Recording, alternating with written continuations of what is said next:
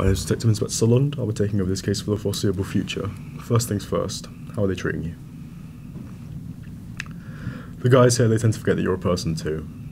Just want to make sure you're treated alright. So can I get you a drink? Water? Coffee? Alright then, let's get to it.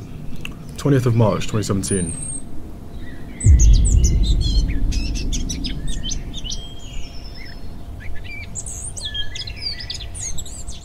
Can you confirm that you're in the vicinity of the day of the assault? Look, I can't help you if you don't talk to me. Just a yes or no, simple head movements, that's all I need.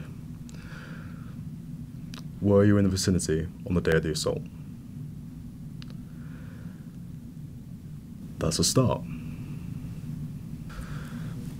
Rough childhood? From the look of your file, it's not been easy for you. But these are just notes, just words. I mean, they're your memories. You lived it.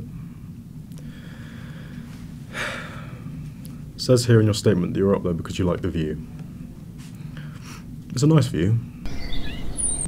Good place to go and think.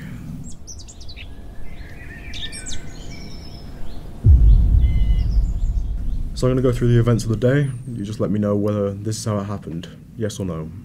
Is that okay with you? Okay. You were in the park admiring the view. Then you saw him. You realised you were alone. Just you two.